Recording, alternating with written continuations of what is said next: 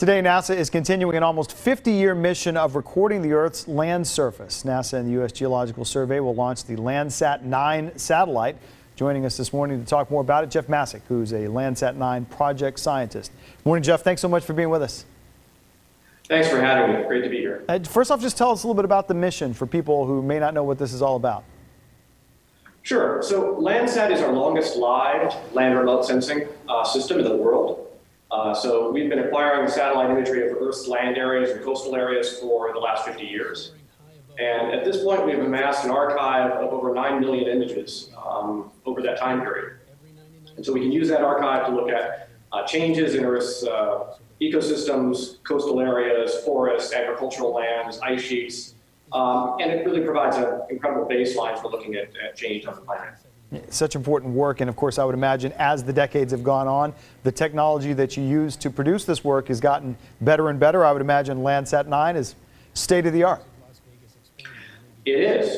It's actually a sister satellite to Landsat 8, which we launched in 2013. And so for the first time we're going to have two state-of-the-art satellites on orbit at once. What that really provides us is global coverage every 8 days, and so we can really track changes that are occurring within seasons as well as across the decades. And over the years, it's provided this project and this work has provided so many compelling and beautiful images. But like you said, it's just very important work as well. It gives us information about the planet we may not get anywhere else. Well, that's right. There's an old adage that you can't manage what you haven't measured, and it's true of your bank account. It's true of your business. It's also true of Earth resources. And so what Landsat provides us is an important management tool. So for example, for agriculture and food security, we can identify the types of crops that are growing in each field. We can identify the health of those crops. We can look at forests and the disturbances that are affecting them and how those forests recover from fires and hurricanes. We can look at water quality. For example, harmful algal blooms that are a major impact on drinking water quality can be detected early using some of these satellite data. What are some of the biggest changes or issues you've seen in these images and in this work since this project started in 1972? Well, it's interesting. We do certainly see an impact from both climate change as well as direct human activities. We see increasing urbanization because of rising population. Population has doubled over the last 50 years.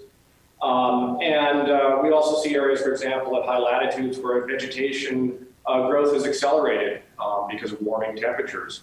We see areas in semi-arid parts of the world where there's been vegetation decline or some species have replaced others. So there's a lot of dynamics to the planet that's revealed by an archive like this.